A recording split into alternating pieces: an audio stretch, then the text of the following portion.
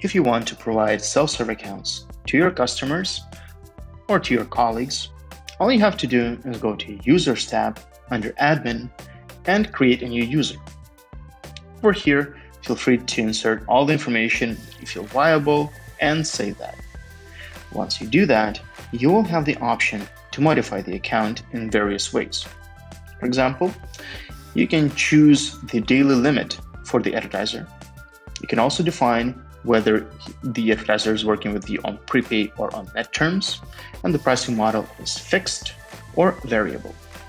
You can also auto-approve all the creatives coming from the advertiser, send daily reports to them, and of course issue a markup, which will generate a profit guaranteed before even bidding on the incoming traffic. Please note that the advertisers can also sign up themselves from the login page of your white label account.